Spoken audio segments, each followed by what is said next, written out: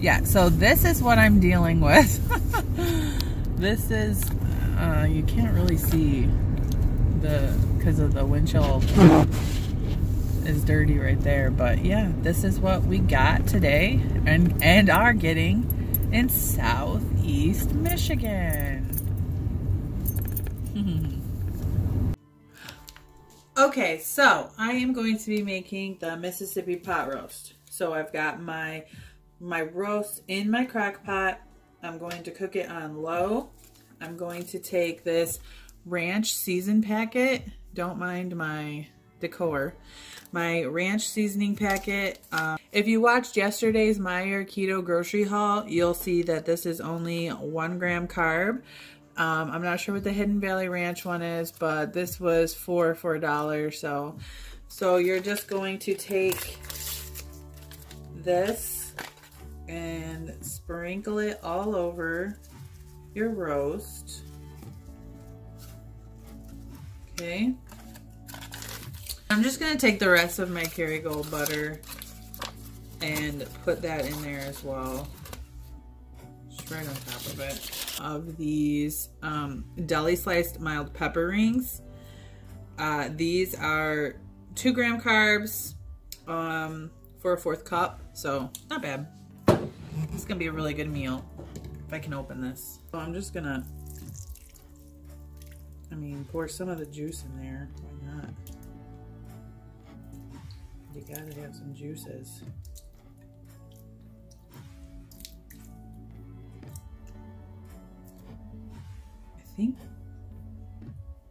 I don't know how much to put in.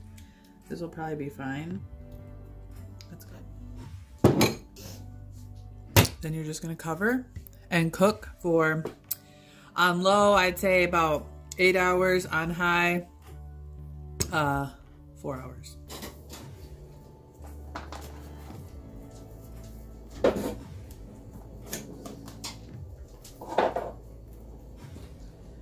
Wanted to update my Amazon wish list because it helps me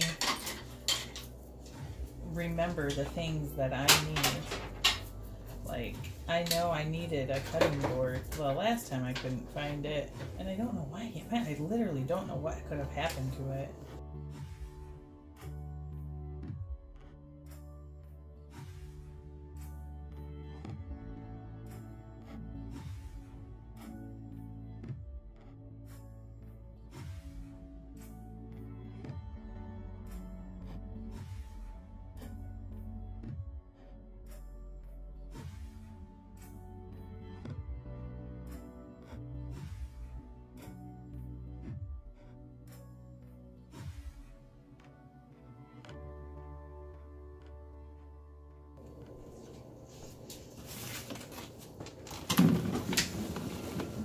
So now that I've cut them all, I'm just going to, I don't have one of those fancy spinners.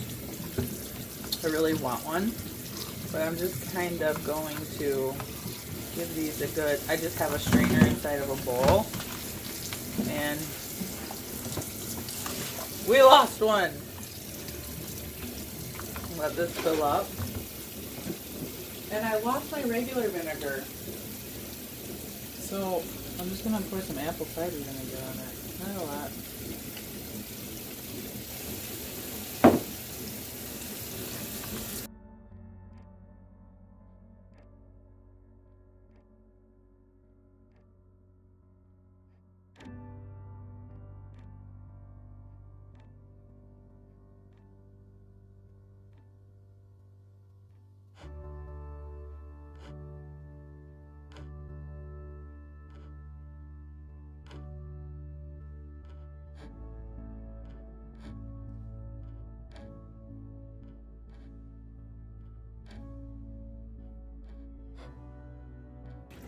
So basically I just stir these around with my hand and kind of rub them around to try to get them as clean as possible.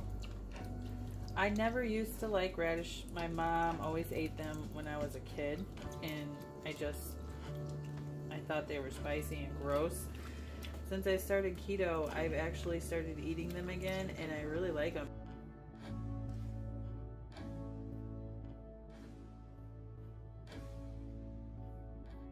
So I just cut up this. I don't know if I have the video for that.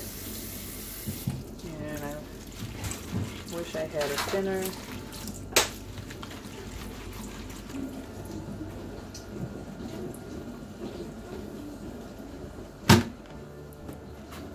And I'm just going to put this,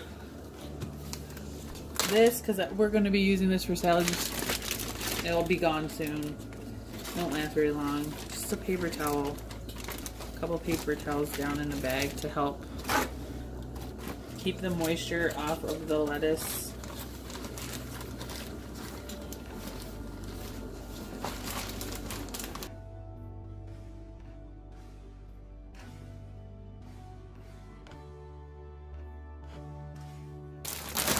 And then I have my romaine for the week to make salads or whatever we're gonna need. Next, I need to wash this spring mix.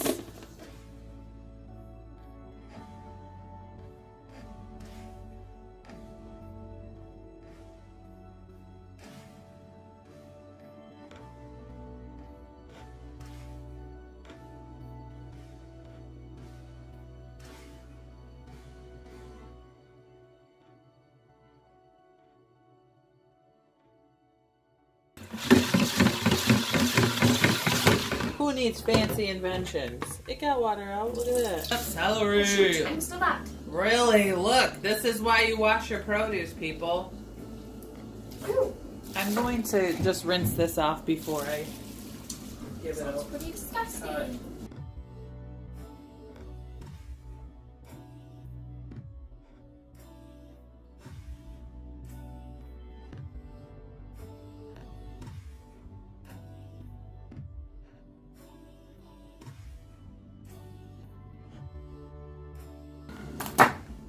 celery, if you cut it up into small stacks and then you keep water in your thing, the celery will stay fresher longer. So we're just going to cut these into small stalks, and we're put some water in there. We are going to wash these again. So because I don't have a salad spinner or a produce spinner, I'm just going to give them a nice rub before I throw them over into the Tupperware. So we can have nice, clean, stalky stalks of celery.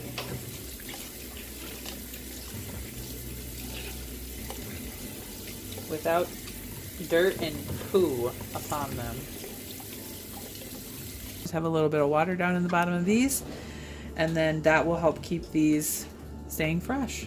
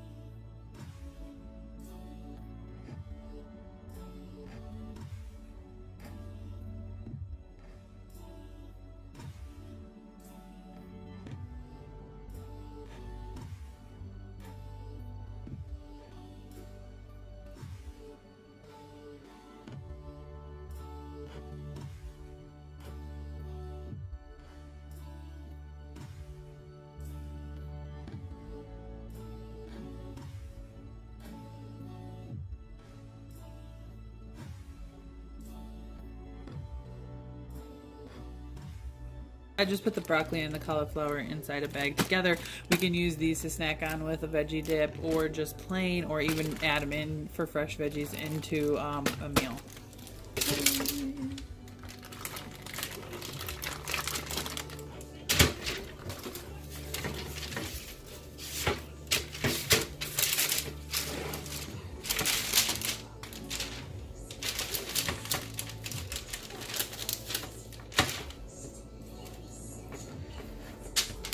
If I put all the pieces at the edges, then the paper will stop flying up.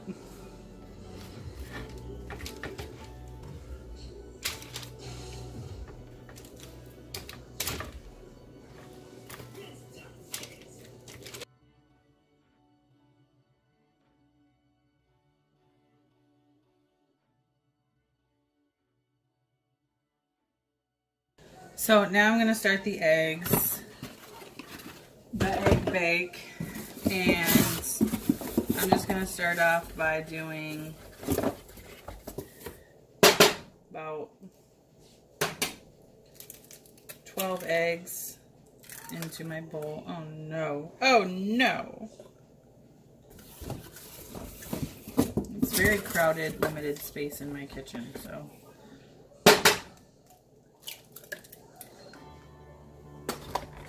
I usually buy the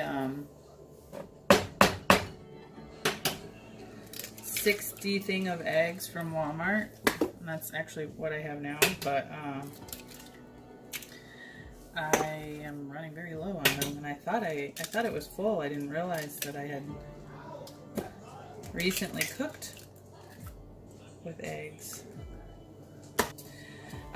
These I cut up and washed earlier, and I'm just going to sprinkle some of them in here. I like big chunks. If you don't, cut them smaller. So that's why I like cutting these up, because then you have them on hand and you're able to use them as you go.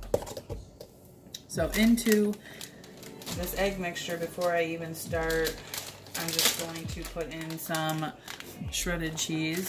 Just a couple of little sprinkles. You can put in whatever type of cheese you want. And then I'm also going to put in just a little of bacon. Again, you can put anything you want in your eggs. If you want sausage, if you want bacon, if you want pepperoni, if you want whatever you want, you can put in. Hopefully that's not, you can't even see. I didn't realize you couldn't even see. Okay, so I sprinkled those green onions and cheese and bacon, and I have the eggs, and now I'm gonna go ahead and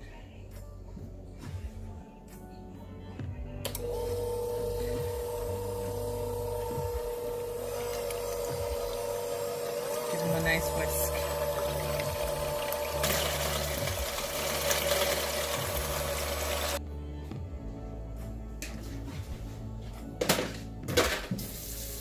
So now I'm going to put more bacon on top.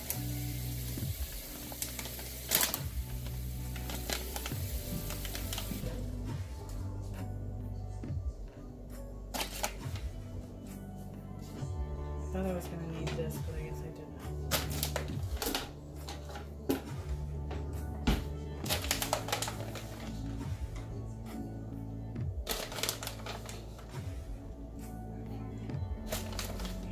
Now you can put real bacon chunks, or, I mean, these are real bacon bits, but you can make your own, or you can get these.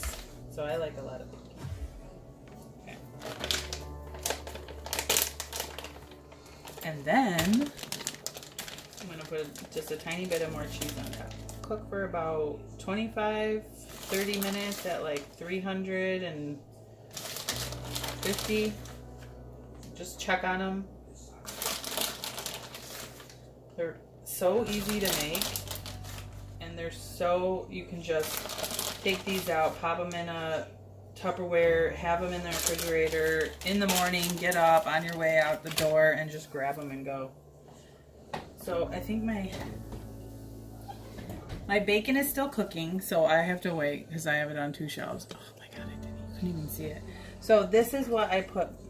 I put more cheese on top and I put more bacon bits, sprinkled it all over. And I started to get a little hungry, so I decided to make myself a little salad.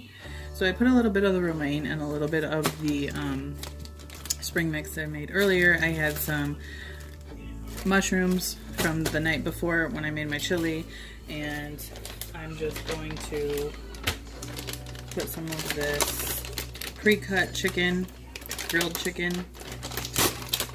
I haven't eaten anything yet today, so I am a little hungry. I'll just put a couple of that. I should have waited on my food scale. I keep forgetting because I just got it. So once I remember. Oh, and I put I had an avocado that needed to be eaten. It was about to go bad. It was starting to brown. So I put that. It's just one of the really small ones. About just a pinch of bacon bits and a little bit of cheese. And I thought about putting some pork rinds in it for the crunch factor, or the like little cheese whisk, but I think I want to put a couple little radish in it. I like radish. And now that I have it all cut up from earlier, just put a couple little pieces. And then some people don't. Do I don't know what kind of. I think I want to do a mixture. I'll put some Meyer brand ranch.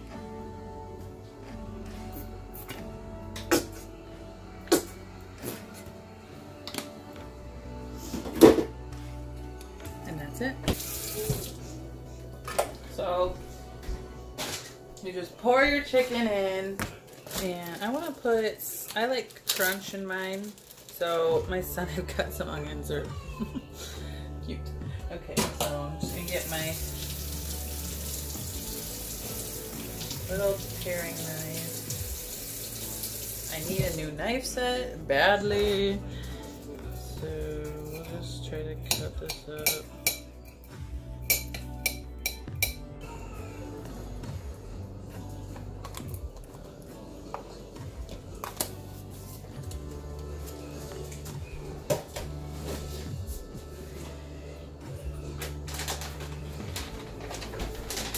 Then I'm gonna put a little bit of bacon.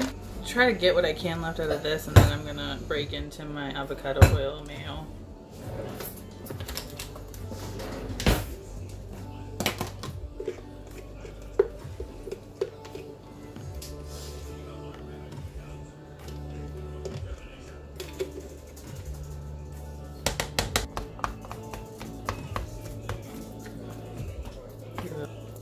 For keto, or you can even meal plan this if you like chicken salad. If you have a nuts or some walnuts or whatever type of nut you want to put in there, you could do that. A lot of people like to put grapes in there, but you know, we can't have grapes. But if you need that crunch factor in it, I'm gonna put some celery in mine too. But I don't mind pieces. Like, they don't have to be like teeny tiny. Your girls needed some major kitchen appliances. Every week I'm gonna try to order 1 or 2 things off of Amazon, because I never used to cook this much. So now that I started keto, I'm cooking a lot more, like every day. And so, oh, I forgot, this is for the, there's just essentials that I need, and I'm missing. I didn't even know I could die. Shh, Tiff. I'm sorry. It's the rage.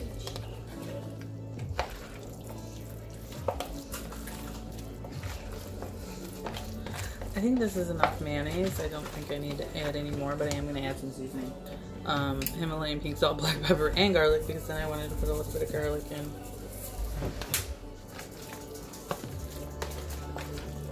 And then I'll just leave it right in there. And you have a nice little chicken salad. Now it's time for the tuna. Thought it was tuna and water.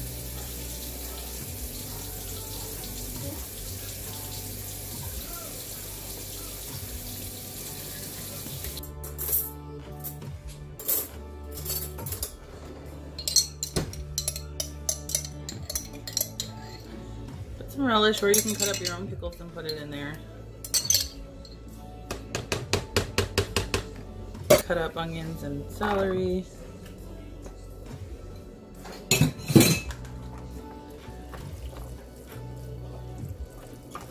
Nice, good mix. And the kids love tuna fish, so this will probably be gone the next few days. And then there's your tuna salad. I'm gonna transfer these to this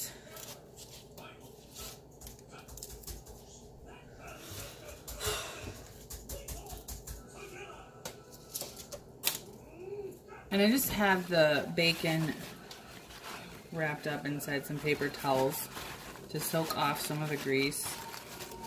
And I'm gonna just put that inside a bag. You can keep it in the refrigerator, so whenever we need it for whatever, we can easily just take it out. I'm just gonna put my eggs in a nice cold bath, so they'll be easier to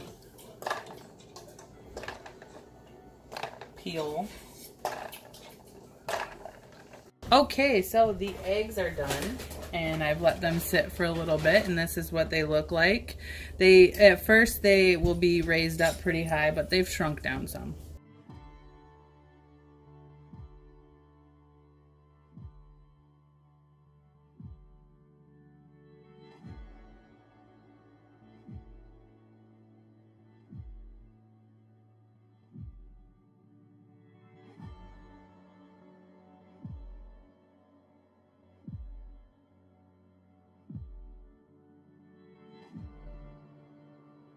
Update at how the Mississippi pot roast is looking. It's looking delicious. I did sprinkle some of my cabbage that I cut up over it because I like cooked cabbage, and I just thought it sounded good.